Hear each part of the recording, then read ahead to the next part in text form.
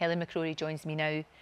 Like I said, real quality. It's about power, isn't it, I guess? Exactly. This whole thing, I think. Exactly. Yeah. It starts from the power of a family and how that's changed when a young boy, the son, has a stroke, how the power has shifted within the family, and then that family just happens to be in charge of a newspaper and has fingers in the pies of power across Britain. So it's affected that stroke doesn't just affect a mother, father, son, but it starts to affect the whole nation. No, exactly. It's all the ripples. That's what's so interesting about it. It's a psycho thriller. It is, it is, it is. And she's a woman who's had everything kind of taken away from her initially. It was fantastic working with him. I mean, he brings a film star quality immediately to it.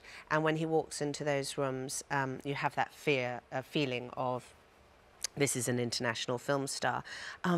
But I was very excited first also to work with Billy Howell, who is fantastic in this, and I for me is the person that takes my breath away when I watch it.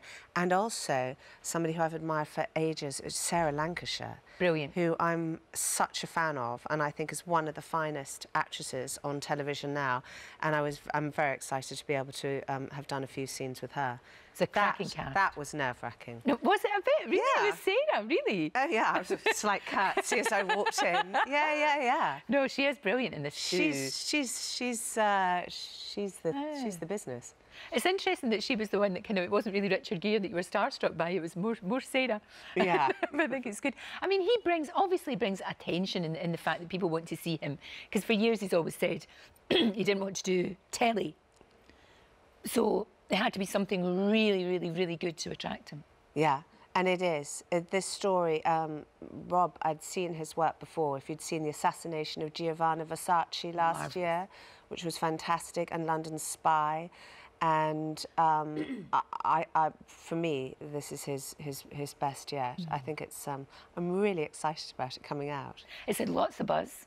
Yeah, excuse me, we're really both struggling. I know. I've We're literally both given my cold within no, 5 seconds. I've got piles of tissues down here. I know.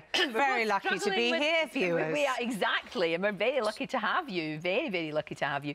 But it's great to watch something that is total quality and gets it right, because oftentimes, and especially when people are talking about the media, they never quite get those scenes right in newsrooms and things. But this has got it nailed.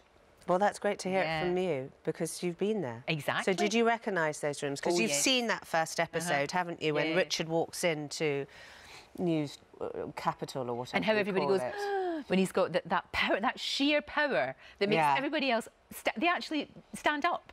Yeah. And are silent. And he just, you know... And how we know those media moguls ran it. Oh, yes, we do. We do very much so. And Peaky Blinders is coming back. Yeah. Oh, Helen, we love that. It's the best one yet. Is it really? Yeah. You say that all the time. Steve Knight. I know. You're seeing that? I know. Well, I definitely do before 10 a.m.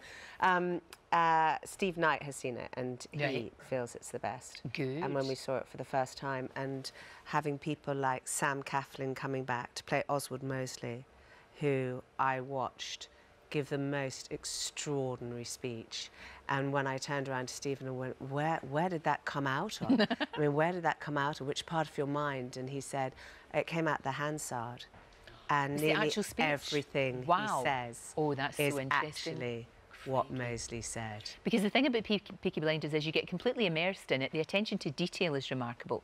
You know, all the clothes and the styling of it all. It's just beautifully done. Yeah, and Alison McGosh, who does the costumes, actually has travelled this year to Rome, Washington, New York, Milan, and has gone to all these museums and curates costumes that were actually made this year and worn, not this year, so 1929, and worn. So when I dressed, they had to put silks on me so the acids from your skin don't burn through the cloths and the clothes. And then they take them back and send them off in the trunk again.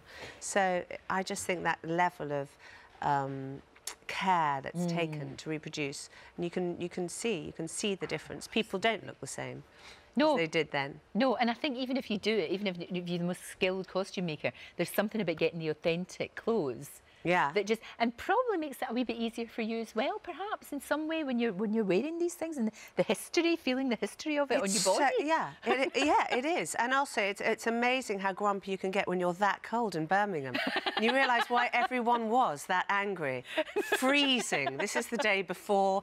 Yeah, your big puffer jackets and your nice, comfortable shoes. You're standing there in little leather shoes. Yeah. And, yeah. And it's freezing cold. Ah, for goodness sake. I'm really glad it's coming back, though. Really glad it's coming back. It's just one of those ones. People are never indifferent to Peaky Blinders. No. You know, they love it. Yeah. You know, if they've watched it, they love it. No, it's amazing the way it's taken off around the world. It must be brilliant to be part of that as well, Helen. It's great. Yeah. It's really good. Thank you for coming in with the lurgy. Thank you. I can't believe I gave it to you quite that quickly. Oh, no, it's all right. It's fine. Such coughing after 2 seconds. No, it's fine. It's fine. It doesn't matter. I'm delighted to have it. Thank you. And I will see you tomorrow night. BBC 2. It's on tomorrow, 9 o'clock. Thank you. Thank you so much.